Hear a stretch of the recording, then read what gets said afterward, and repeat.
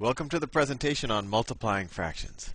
Well, I think today you'll be very happy because you'll find out that this is one of the few times where multiplying something is easier than adding it, I think, or subtracting it for that matter. And if you don't believe me, let's do some problems. Okay, so let's get started. Let's start with 1/2 times 1/2. So when you multiply fractions, it's very straightforward. It's essentially just two separate multiplication problems. You multiply the numerators, so you get 1 times 1, and you multiply the denominators, 2 times 2. 1 times 1 is 1, 2 times 2 is 4. So 1/2 times 1/2 is equal to 1/4. And that makes sense. That's like saying 1/2 of 1/2 is 1/4, which makes sense. What if we had negative numbers? Well, if I had 1/2 times negative 1/2, and when you have a negative fraction, it's good to ascribe the negative number. I tend to ascribe the negative number to the numerator. It's -1/2. You realize that negative 1/2 is the same thing as -1/2. Hopefully that makes sense.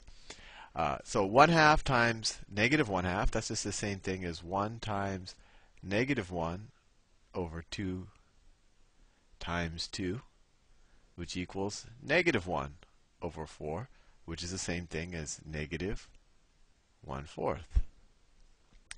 What if I had different denominators? And when you're adding and subtracting fractions, that tends to make things difficult. Well, it's not necessarily the case here. If I had 2/3 times 1/2, just multiply the numerators, 2 times 1, and you multiply the denominators, 3 times 2.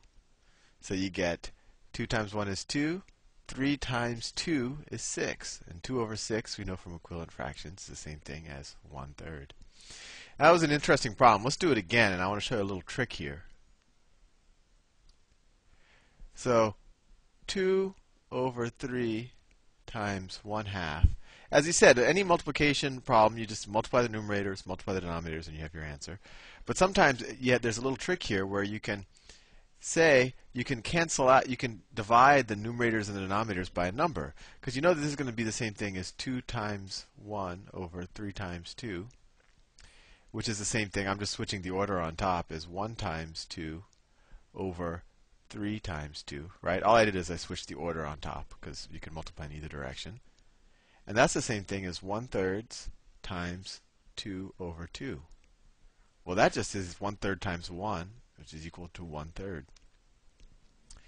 And why did I do that? Well, I want to show you that these twos, all I did is switch the order, but at all times we had 1, 2 in the numerator and had 1, 2 in the denominator. If I wanted to, and this is kind of a trick for doing multiplication really fast so you don't have to reduce the final fraction too much, you get 2/3 times 1/3. You just say, oh, I got 2/3 times 1/2, sorry.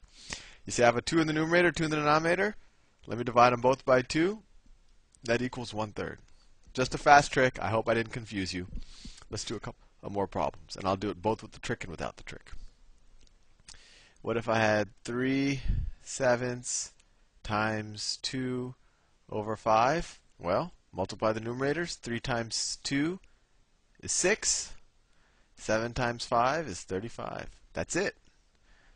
Let's do some negative numbers. If I had -3/4 times 2/11, well, that's -6/44, which is the same thing as -3/22.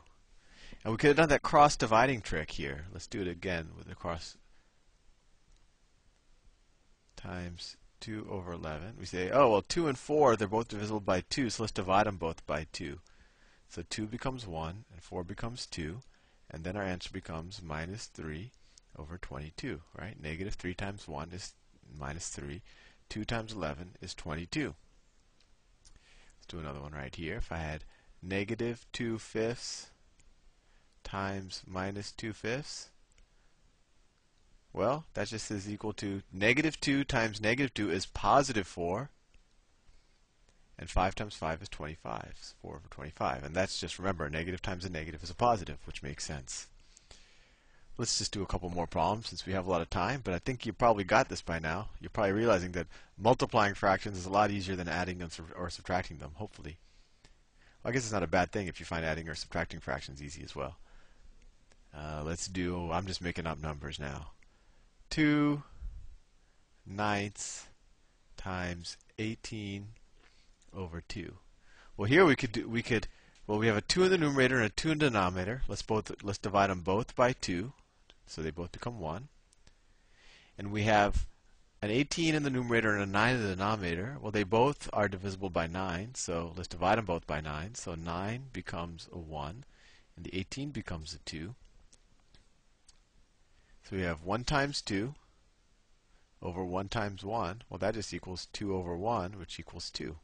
That was pretty straightforward. We could have done it, I guess you could call it the hard way, if we said 2 times 2 over 9 times 18 over 2. 2 times 18 is 36. 9 times 2 is 18. And 36 divided by 18, we can see 18 goes into 36 2 times. That also equals 2.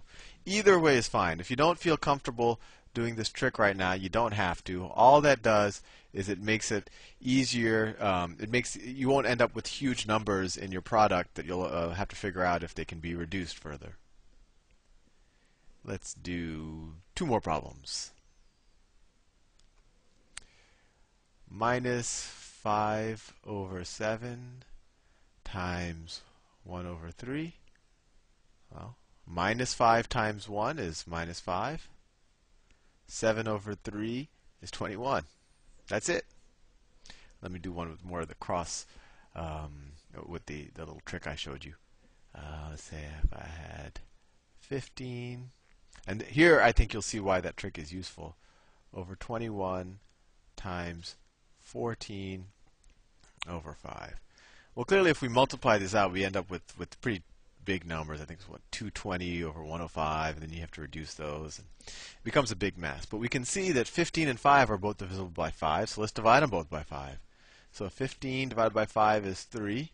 5 divided by 5 is 1. 14 and 21, they're both divisible by 7. 14 divided by 7 is 2. 21 divided by 7 is 3. And so we get 3 times 2 is 6 over 3 times 1 is 3, which equals 2. And that's the same thing as what I said before. If we had multiplied 15 times 14, that would have been 210, I think. Yeah, 15 times 14 is 210. And 21 times 5 would have been 105, and you would have to say, I guess in this case it's kind of obvious, that 210 is 2 times 105, and you've gotten 2 as well. So hopefully I didn't confuse you too much with that last problem.